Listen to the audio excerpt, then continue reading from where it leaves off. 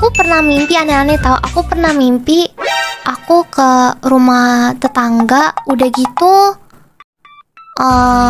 apa ya? Aku kayak bukan bunuh sih.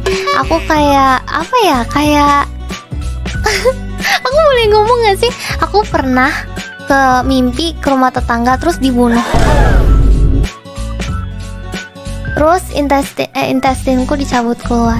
Maaf ya, aku nggak mau ngomong kayak gitu sih, tapi itu gara-gara habis makan lagi. Habis nonton horor. Itu habis nonton horor. Jadi aku tuh takut.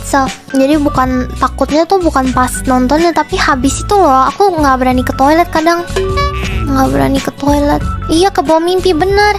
Anaknya suka kebawa mimpi, jadi tuh suka takut gitu loh. Kadang misalnya kita salah ngomong sesuatu saat hari itu kebawa mimpi juga.